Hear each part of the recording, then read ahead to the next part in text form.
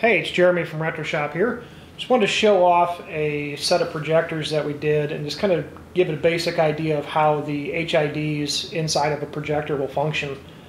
So what we're looking at here is a Morimoto Mini D2S. It's a 3-inch round version of the projector.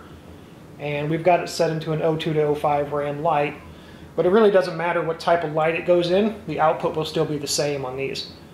So what we're looking at right now is the low beam operation, and you'll see on the left hand side, on the driver's side, you'll have a lower cutoff there than the right hand side, and you'll see the step right in the middle. And what the reason for that is because you want to have a lower side on the drivers so that you're not going to be blinding people coming at you, but on the right hand side you can still see, road signs and whatnot. So in this projector as well, we do have a high beam function, and when we hit the high beams, this is what that'll look like. So the cutoff inside the high beam will drop, and you'll get the full output from the projector. And obviously here in the shop, we're about 20 feet away from the wall, and output here looks a little bit different, kind of a triangle there.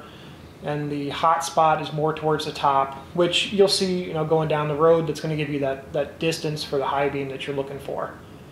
So we'll go ahead and go back to low beam here.